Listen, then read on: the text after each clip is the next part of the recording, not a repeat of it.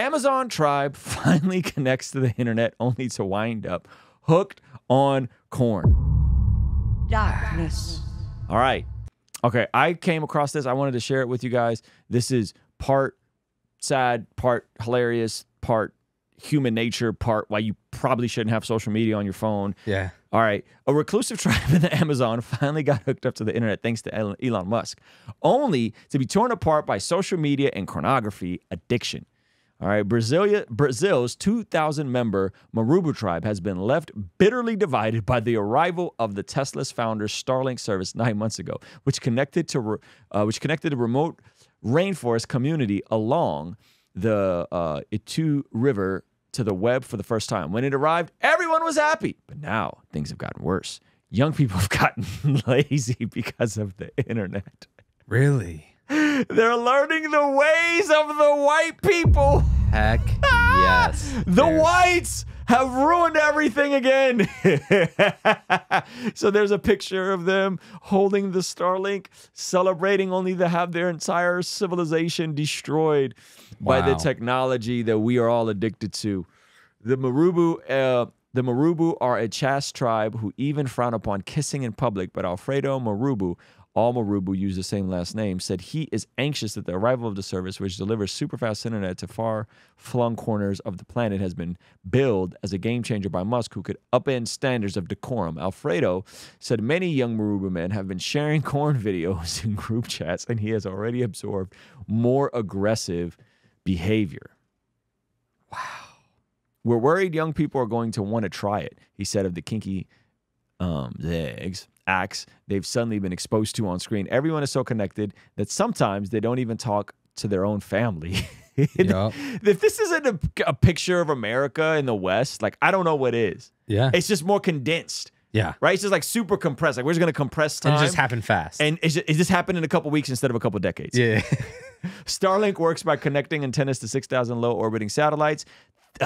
Stick it to all you flat earthers. It's already saved lives.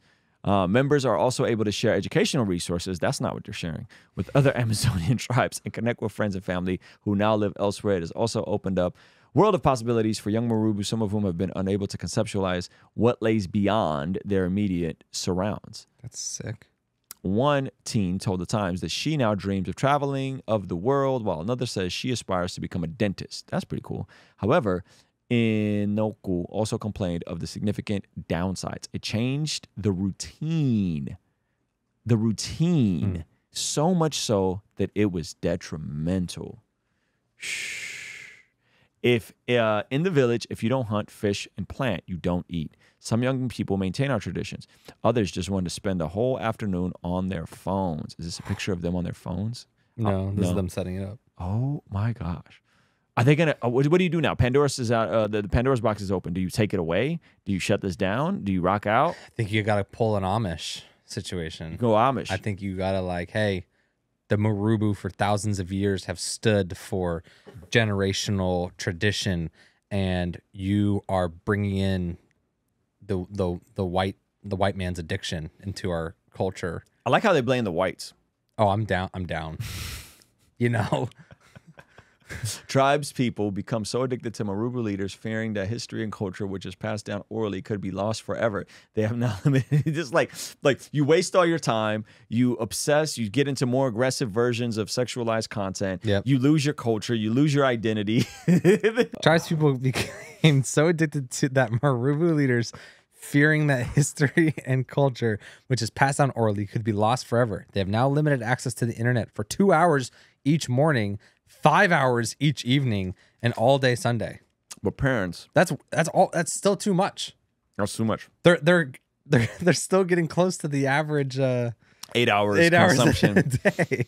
But parents will still worry the damage may already be done. Another father said he's anxious about his children playing violent first-person shooter games. That should be the least of his concerns. Wait, they got Starlink and an Xbox One? I don't know how they get these kids Xboxes and smartphones. Yeah, and who did this to them? Just give them the internet. Yeah. And like library level computers. It should have been an accelerated course where it starts with like straight up the original internet. It's like dee doo dee, and then for week 1. Week 2, you know, we get the original MacBook. Week 3, you get the first iPod Touch. Meanwhile, I'm worried they're going to suddenly want to mimic them. Meanwhile, others say they've fallen victim to internet scams given that they lack of digital literacy, while many youngsters are chatting with strangers on social media. What internet scams? If this is a remote tribe, what are they going to get scammed out of? I know. Fish? They're like, I just mailed my seeds to you. What are they? Okay. Keep going. Tag, not that one. No, not those seeds. Okay. She believes anxieties about the internet are inflated, and it starts that most tribes people wanted and deserved access to the World Wide Web. Still, some officials in Brazil have criticized the rollout to the remote communities, saying special cultures and customs could now be lost forever. You know what they got to do? What they got to do? They got to go viral on YouTube or TikTok about their culture.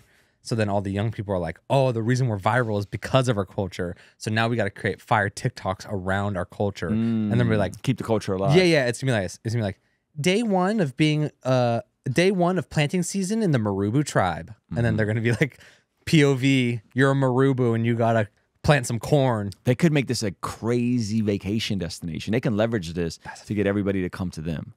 So don't go out into the world. You just get all the amenities that you want from the world to come to you if you can leverage TikTok and Instagram. That's a fact. You're gonna get some young Marubus that are like, how to make $10,000 a month with Amazon FBA.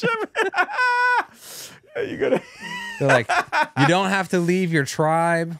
You don't have to leave your forest. Oh my gosh. And then there's always gonna be the bottom feeders. There's gonna be the corn addicted young men.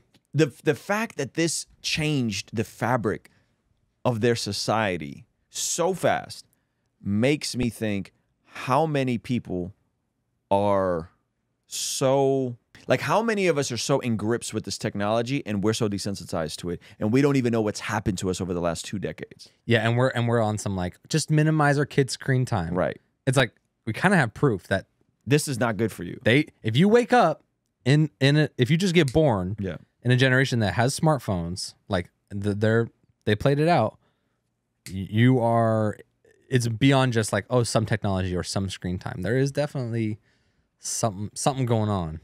It's not nothing. It's not nothing. So anyway, I just want to share that with you guys. A part of me found it. Pray for the Marubu. Yeah, pray for the Marubus. A part of me found it funny. A part of me found the thing tragic, but it is one big reflection of where we are as humans. Yeah. And how sad and how numb we probably are. But the flip side, if I'm going to put on my optimistic opium hat on. Okay. I don't know why I said optimistic copium. These folks can hear the gospel. They probably have never heard the gospel. Yep. And now they could hear about Jesus. They could be watching right now. They could be watching right now. And they'll be like, who's this Jesus? Jesus came 2,000 years ago, lived the life you couldn't live, died the death you should have died, in your place on the cross for your sins, and rose 3 days later, providing you a way to have an encounter with the Holy Spirit, which he sent so that we can be sanctified and consecrated and grow into who God created us to be. How amazing is that they can now hear the gospel? So there's always upside. All right, let me know what you think about that in the comments section. And it would be remiss of me to not tell you about our biggest sale of the year, our Father's Day sale happening right now. You can get our brand new Bless God Prayer Journal at the cheapest price it's ever been, as well as some pretty fire priest, provider, protector launch that's perfect for the husband, the father, or the mentor in your life. So go to blessgod.shop and pick up something right now. All right, I'll see you over there. Peace.